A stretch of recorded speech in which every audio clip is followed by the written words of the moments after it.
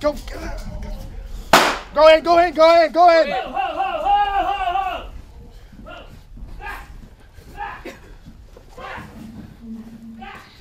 Good. You also had Adewale. He played the evangelist, and that was one of the, I think, one of the most impactful and moving scenes in the film. Yes. What was that like, working with that part of the film? Well, you know, with that particular role, he's the last guy on the list that the driver has to kill, and that last person on that list, you needed somebody who can deliver. You know, first of all, who can really capture the cadence of being an evangelist, a traveling evangelist. Second of all, a guy who can give you a pass, a guy who used to be bad, now who turned the other cheek and is trying to do good. And at the same time, facing a guy like the driver played by Dwayne Johnson, who's here to kill him. You put these two together, there's a lot of layers. You want an actor who can deliver that. I had a hard time finding the right person, and then one day this tape came, and Adewale did one small scene. He only did about 30 seconds of the scene. And right there, I knew that he was the guy, and I made the phone calls, pleaded for him to get involved with the film. He's one of my favorite scenes in the whole film, and I think he did a great job really delivering that moment, the emotional moment, part of the aspects of the film that we can build and bring different elements to the material. That boy they killed is my brother. I can bring him back. And in my heart, I'm sorry.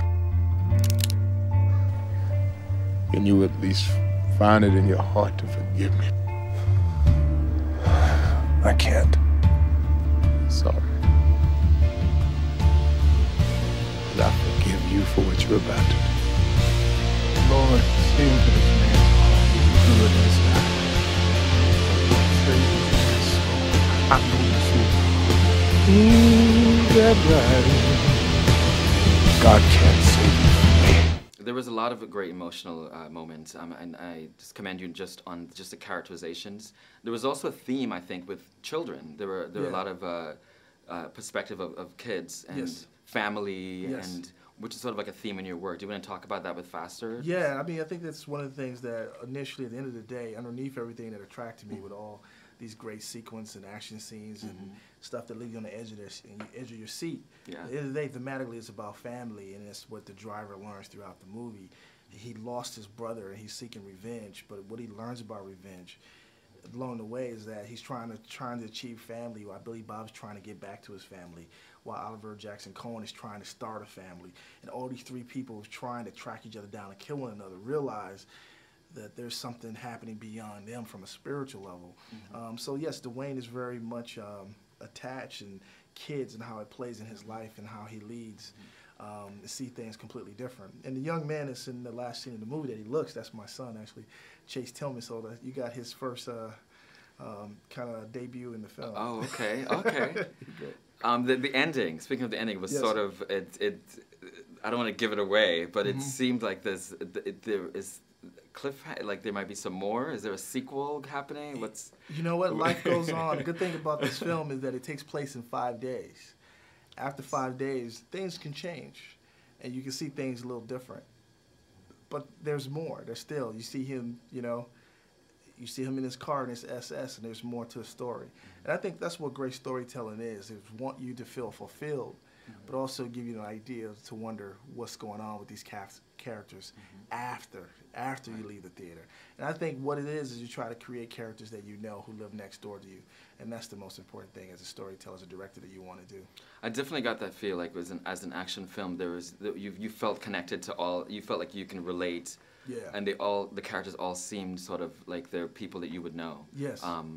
But with that said, also some of the driving scenes and the action scenes are just off the chain. So, what was that like with Dwayne? Did he do his own stunts? Did you have a how did this? Well, the main thing what we try to do, like for us, you know, everybody did this movie for love. We had a certain amount of budget. So with this certain amount of budget, you know, visual effects, CGI, we didn't have all the money for that. One of the things that we decided to do, let's go back and do it ourselves. Let's go back and do it for real. Let's see what Dwayne Johnson is like to be in the SS Chevelle. Driving. So he was driving that car. He was driving all those times when you see him in the car, you see his face. Yeah.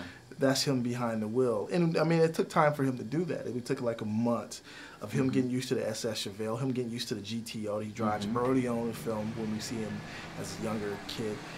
Also, the killer, he had to learn, Oliver Jackson Cohen had to learn how to drive the Ferrari.